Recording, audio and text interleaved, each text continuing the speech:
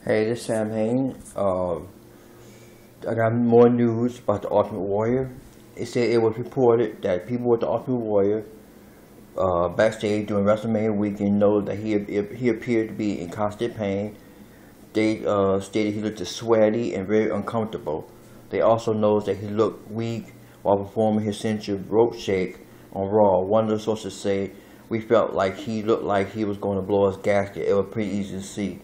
And so in a way, you might say that they said he was sick at the time, and I guess doing that rope shake kind of took a lot out of him. And talking like the Ultimate Warrior, it could have wore him down. And I guess he probably knew he was going to go. I'm not exactly sure, but it's possible. And he wanted to do one final address on Raw before he go. And like I said, he looked very, very sick. That was according to reports. He looked very, very sick, and he was not looking good. He wasn't looking like he normally do. He looked weak. So like I said, maybe it was too much doing the Ultimate Warrior thing, Ultimate Warrior personality. Maybe it was too much for him, and he did more than he needed to do, and it was too much strain on him, and that's also signs of heart attack too. Sweaty, uncomfortable, the pain. That also signs of a person about to have a heart attack. And that's why I'm thinking he might have had a heart attack. Well, when he collapsed, he may have a heart attack. It's unknown at this point. I'm just kind of guessing because the symptoms look like a heart attack symptoms, and I'm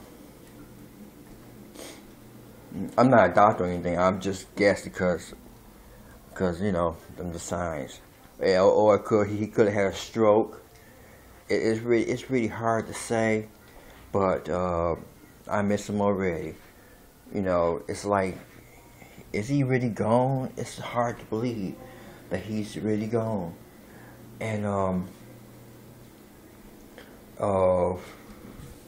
like I said, that he did that all for the fans, the Ultimate Warrior personality. He didn't have to do it, but I guess he wanted to do it because if he knew it would take a lot out of him, he should. I say he shouldn't have done it, but it's my opinion because you know, he didn't have to do all this. The fans would appreciate him. He just talking normal. He didn't have to do the warrior personality. But you know, if he knew he was sick, he should just said that maybe another time he'll do the warrior, cause he probably just did so much for the fan base with One Warrior Nation. It's, you know, it just, you know, because why I'm thinking about heart attack is because he had rushed to the hospital. He was pronounced dead, so that could be a heart attack. I'm just guessing.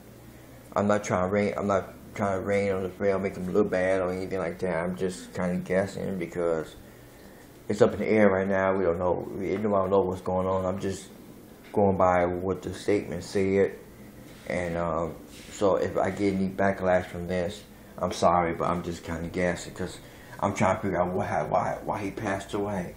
That's all I'm trying to do. That's all I'm trying to do. Trying to figure out why he passed away, and or maybe it was just his time and he knew it.